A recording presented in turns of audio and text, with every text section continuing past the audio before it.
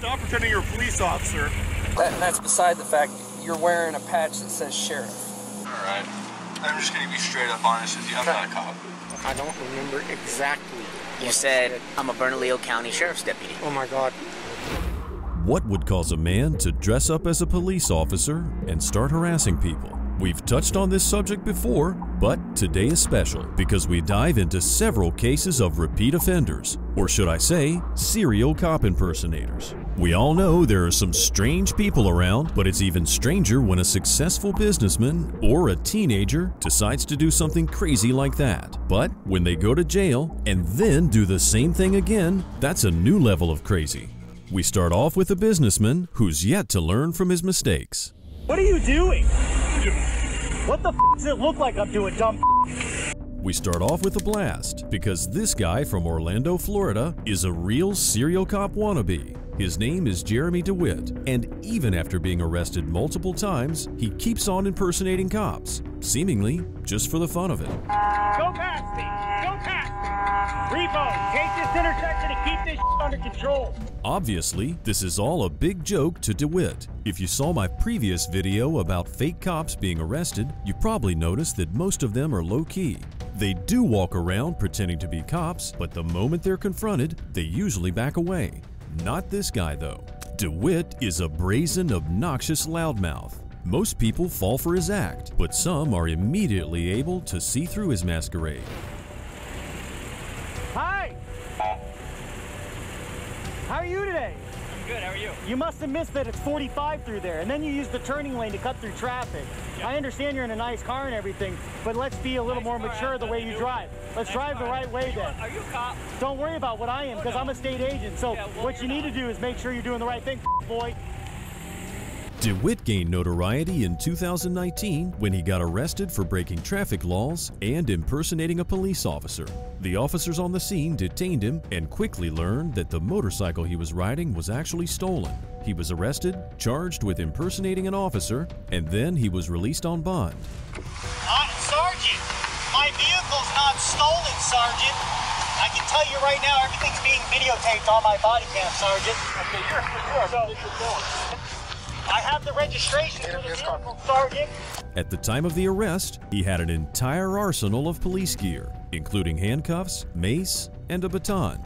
Luckily, the officers were smart enough to get a warrant for his body camera, and that's what finally sealed his fate. The would-be policeman was filming most of what he was doing, and he even posted it on YouTube. So now, the police had a multitude of incriminating evidence that proved DeWitt was a serial cop impersonator. FHP's en route somewhere from somewhere. Let's go, let's go, let's go. Let's at least get some speed. Let's get to 100. Hey! Stop your vehicle! Stop pretending you're a police officer. Listen, I know what I'm allowed to do and what I'm not allowed to do. What you need to do is figure it the out before you start talking shit. The officers also found out that he was a registered sex offender and that he had previously been arrested for impersonating a police officer in 2001. In light of the body camera footage, DeWitt was arrested again on 2 more counts of impersonating a police officer, but for some reason, he was again released on bond. In 2005, DeWitt had been convicted of lewd and lascivious battery involving a victim between 13 and 15 years old. The past was about to catch up with him again, but watch what happens. Mr. DeWitt, you're here today because you're arrested on an arrest warrant for a sex offender violation, failing to register as required.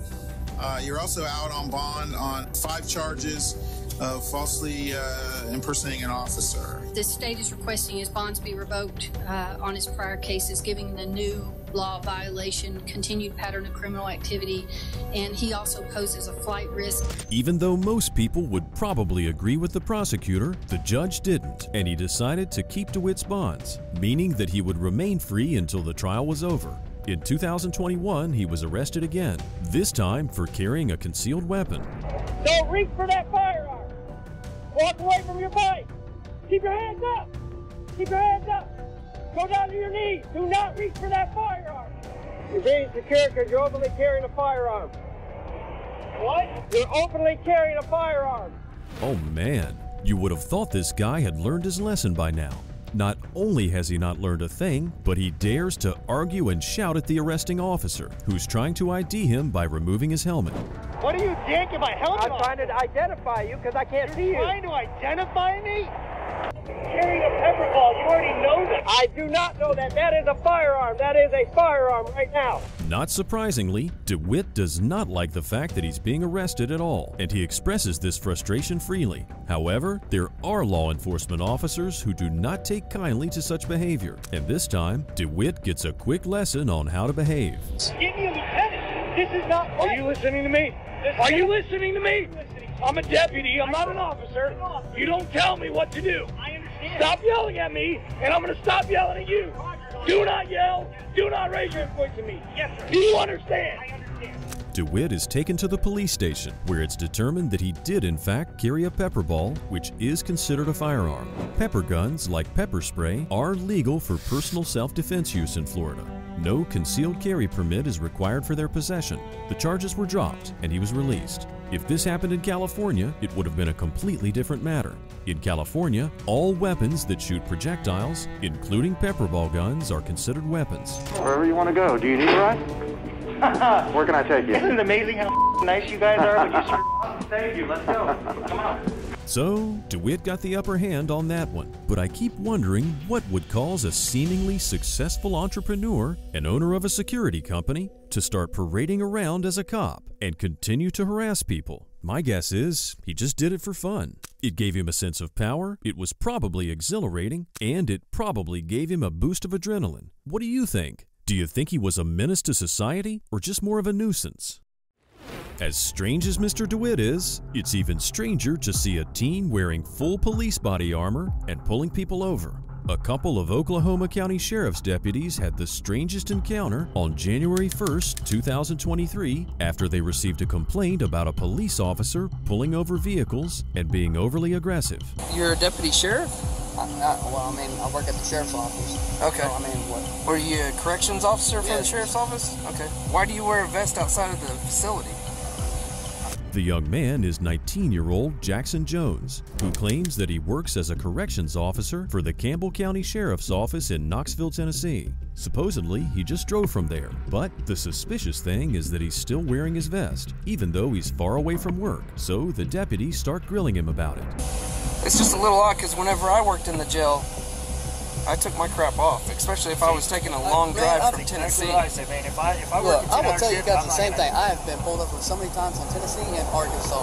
Right. Okay, they know. I have told them every single that time. might be true, but Now, Jones keeps saying that he feels comfortable in the vest and likes wearing it, and the deputies are not buying his story, especially because he still had his full gear on, except for the gun.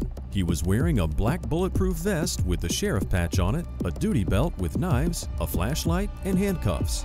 Obviously, the deputies want to see some kind of identification to confirm that the kid really is a deputy. you got any kind of employment identification? Dude, they don't give me that when you work at the jail.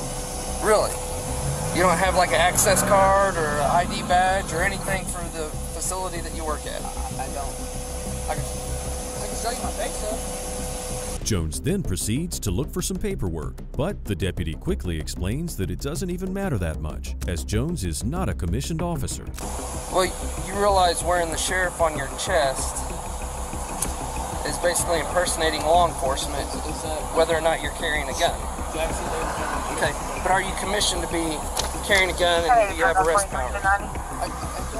What do you mean? I don't even have a gun. That's beside the fact. You're wearing a patch that says sheriff. The deputy also points to an open beer container in the car, but Jones says it's his girlfriend's, which makes no difference at all.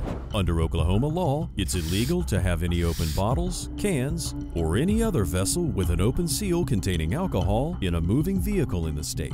This means that even passengers are prohibited from drinking while someone else is driving. Jones also claims that he only talked to one truck driver, but the deputies then decided to do this. You don't mind if I search the car? I don't care if you search the car. Okay, cool. Step on out if you don't mind.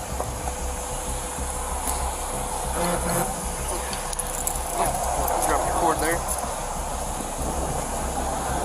Alright, face the vehicle. I'll just check you make sure you don't have any guns or nothing. Jones then removes his vest for the safety of the deputies, who proceed to search his car. While they were searching, an interesting conversation revealed just how suspicious they were of Jones. This will soon turn out to be a well-justified suspicion. One empty bottle, one partially missing bottle, and then 2 more to go, and it was a pack of 6. It looks like he's been driving most of it. Right. Just all kinds of red flags, man. I would not drive from Tennessee with a vest carrier on. No. Or even a duty belt on. As soon as I get off, I take that off. I'm tired of being in it. I hate driving from Topgolf to my house with it on. One of the officers mentioned that Jones' vest didn't feel like it had any Kevlar in it, which was also a red flag. So he decided to inspect it further. They then summarize that if he hasn't pulled anyone over, he wasn't actually breaking the law. However, the 2 witnesses that came by claimed that Jones said he was a cop from Weston, Oklahoma, not Tennessee.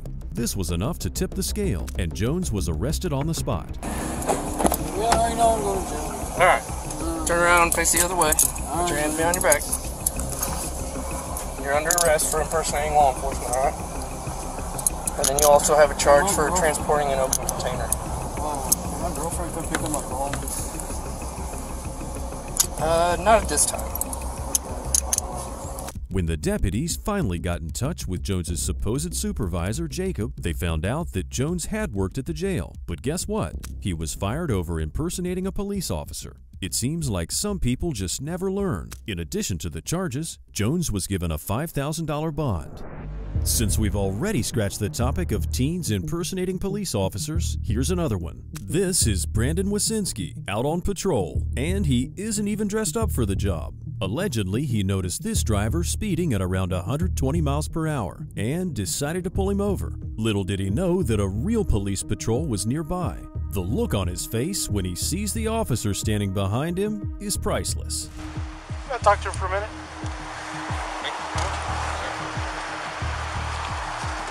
I do. What's going on? Let's talk back here real quick.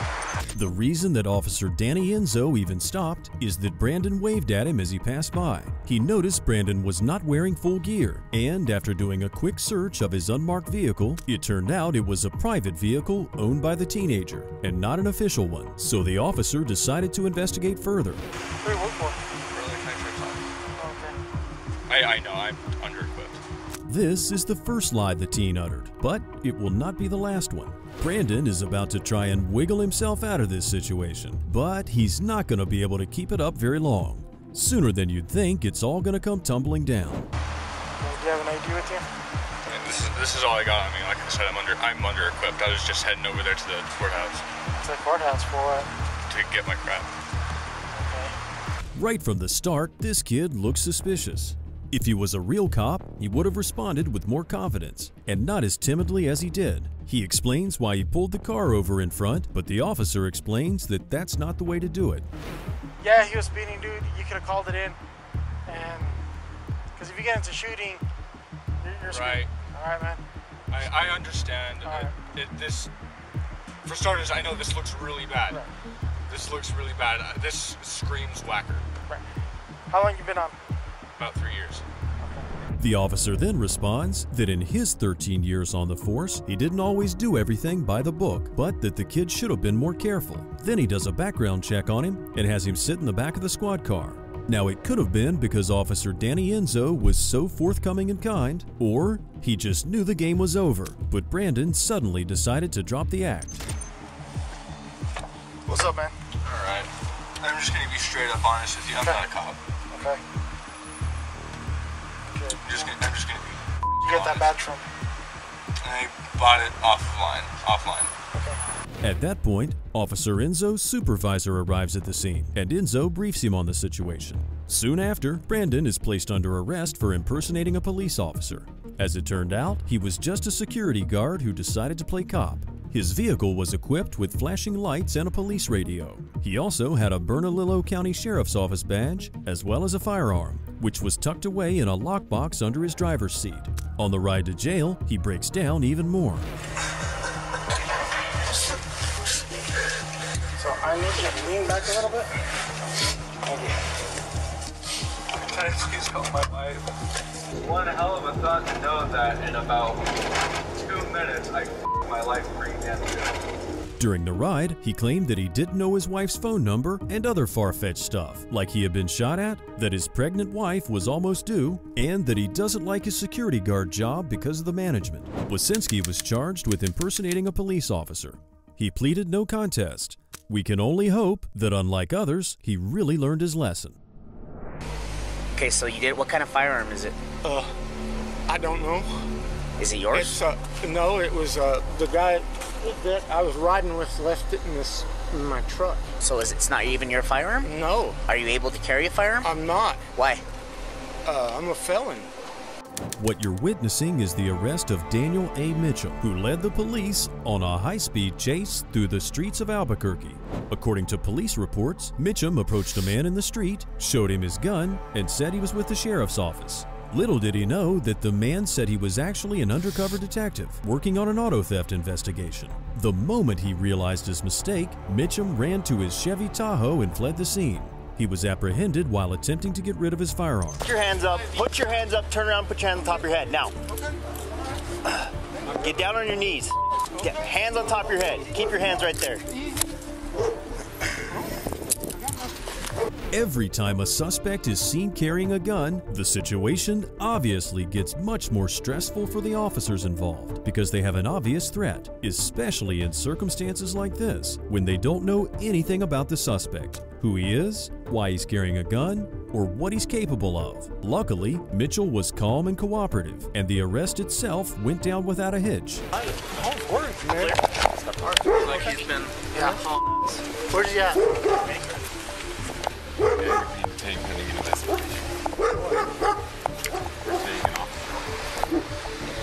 Hey, listen to me. You have the right to remain silent. Anything you say can and will be used against you in a court of law. You have a right to have an attorney, and I am with you during questioning by police if you show desire. You cannot afford an attorney will be appointed to me at no cost.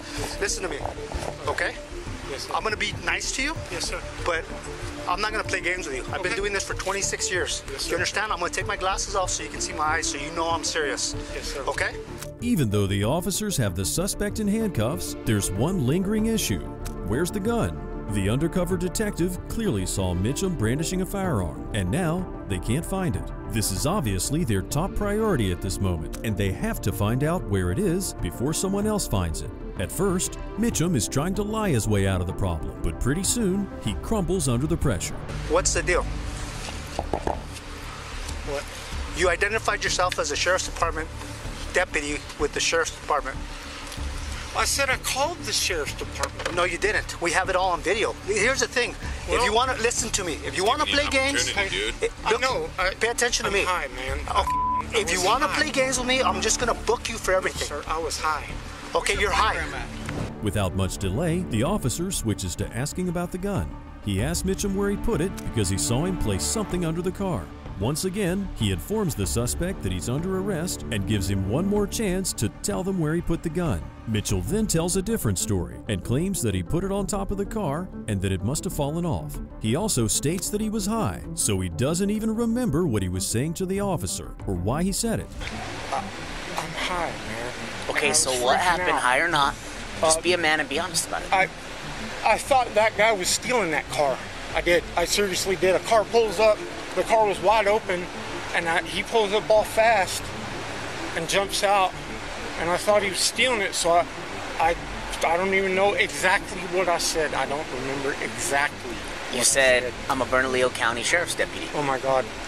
Soon after, the officer is informed that the gun was found and that it's a real one, unlike what Mitchell was telling them. He was taken to the police station where he continued spinning the story. He claimed that the gun wasn't his and that some other guy was riding with him. Anyhow, the judge didn't buy his story and was later sentenced to 4 years and 7 months in prison for being a felon in possession of a firearm and ammunition.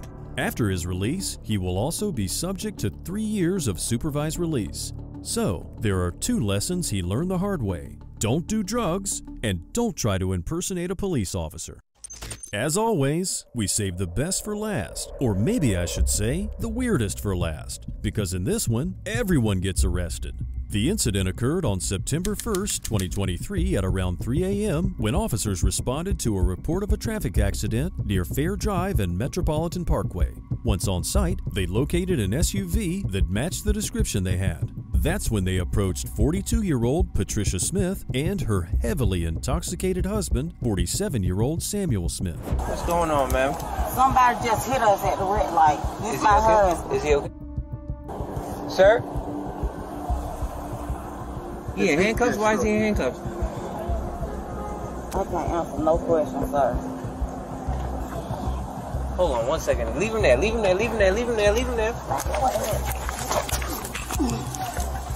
Radio, can I get a photo of my location? I have a black male with lacerations to his face. Well, this looks like someone in a real pickle, doesn't it? While her husband is being checked by medical personnel, Mrs. Smith is placed in the patrol vehicle. The officers approach her again, trying to find out what happened and who put Mr. Smith in handcuffs. How did he wind up in handcuffs?